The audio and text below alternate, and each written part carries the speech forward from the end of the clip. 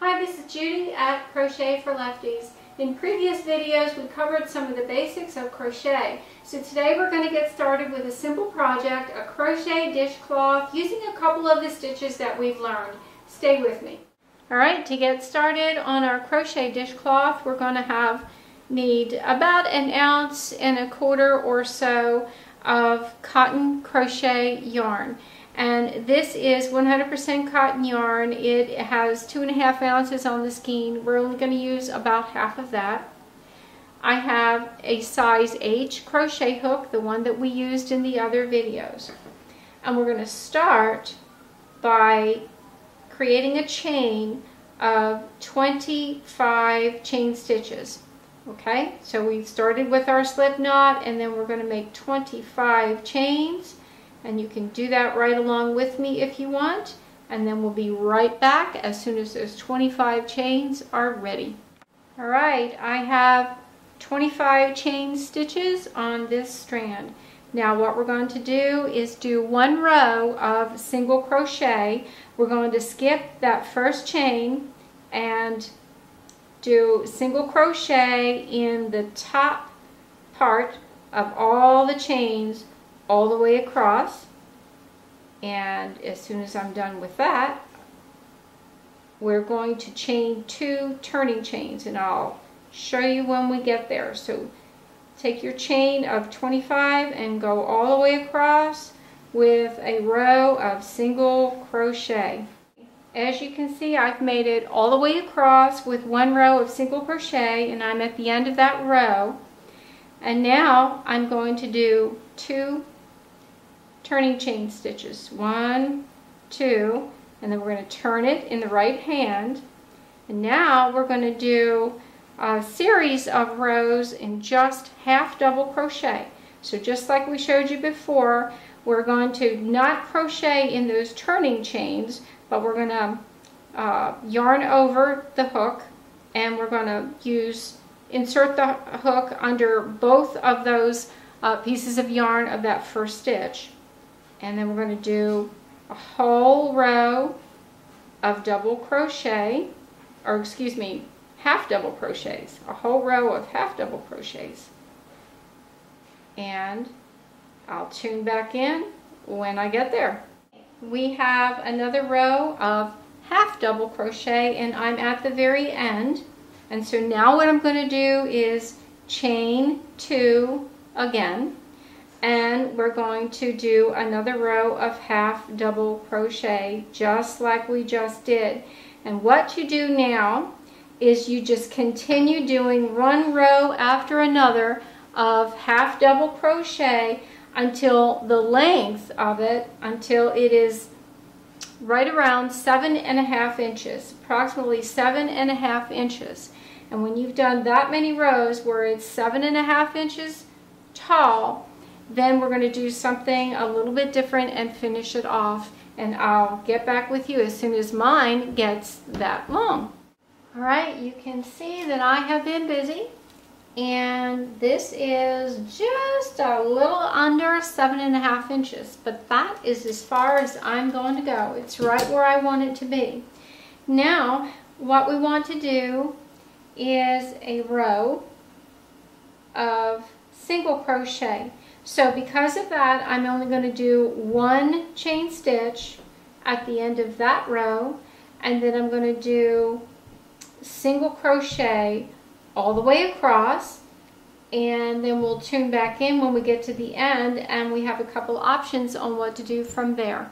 Okay, I have single crocheted all the way to the end of that top row. Now you see it looks pretty good. It looks like a nice square piece.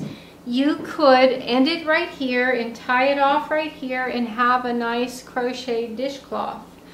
Or you can take it one step further and single crochet the rest of the way around to this point, because this is the beginning of that top row of single crochet. So you can just keep on going around. And what you would do at each corner, you would put a single crochet stitch 2 or 3 of them in the same spot. So we've already got one in that last spot. To go around, I'm just going to do another single crochet right there. Now, when you're on the sides, obviously you don't have stitches as uniformly as you would working your way up in the project. All you can do is feed your stitches into the side of these rows, evenly spaced the best you can.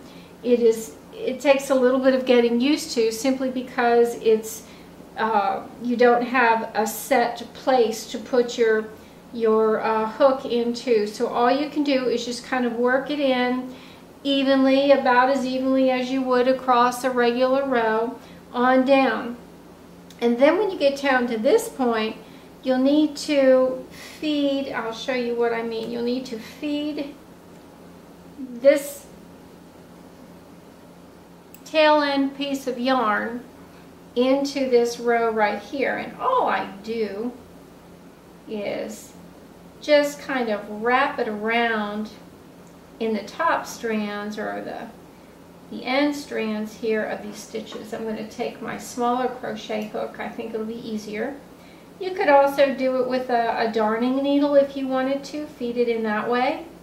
Again, I just like to use a crochet hook because it's a little quicker for me, a little bit less to be concerned with, a little easier on my part.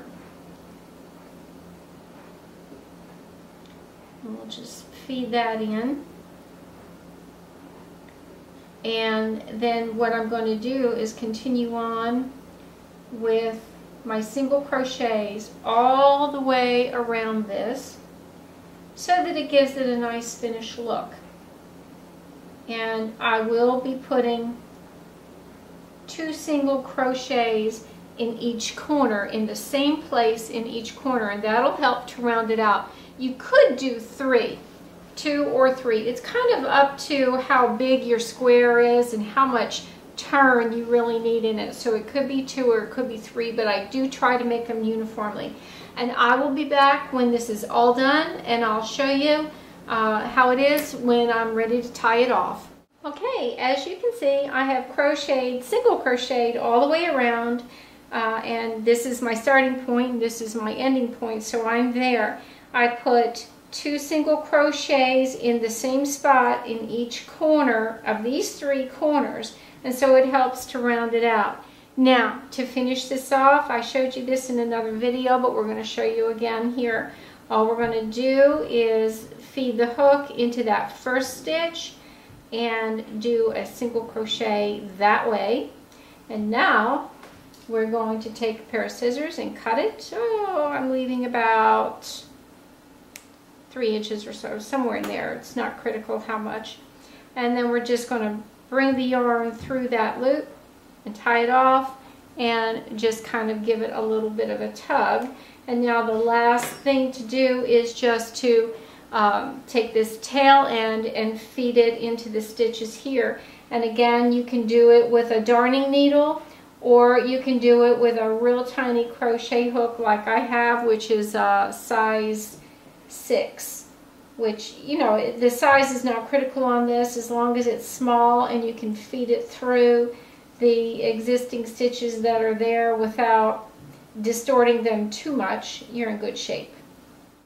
You can see now we have the finished dishcloth. These things are great for washing dishes, pots and pans with. They're even good for using on your face or using as a washcloth in the bathtub. They're soft, yet they wash really well, and they're very gentle on the skin, yet they can scrub pots and pans with them too. So these are great things. It's a very simple project for a beginning crocheter. So this is Judy at Crochet for Lefties. I hope this has been a big help to you and a fun project. Have a great day.